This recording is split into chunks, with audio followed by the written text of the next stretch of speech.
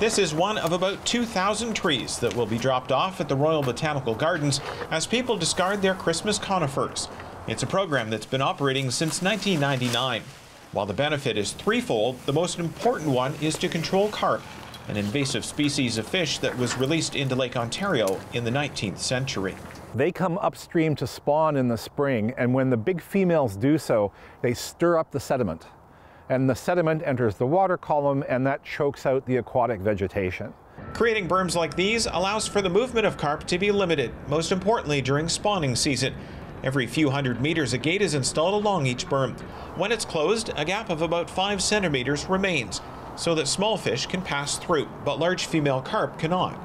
Galbraith says the program is succeeding, and that can be seen in the resurgence of some aquatic plant species.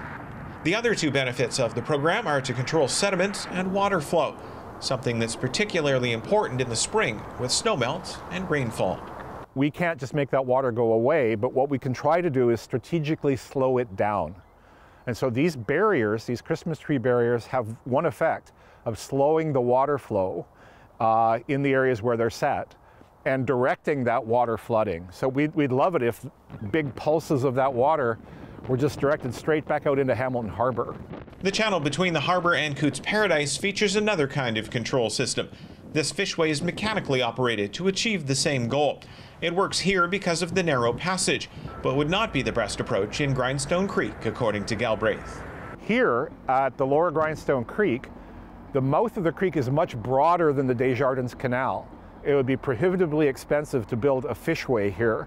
So we use this much less expensive, renewable, organic solution to do many of the same things. Galbraith says the long-term prospect for this program is that it will continue for many years to come, noting that the fishway would only become unnecessary if all the carp were completely removed from Lake Ontario. So the RBG is grateful for public engagement with these donations. Jason Trout for Halton News in Burlington.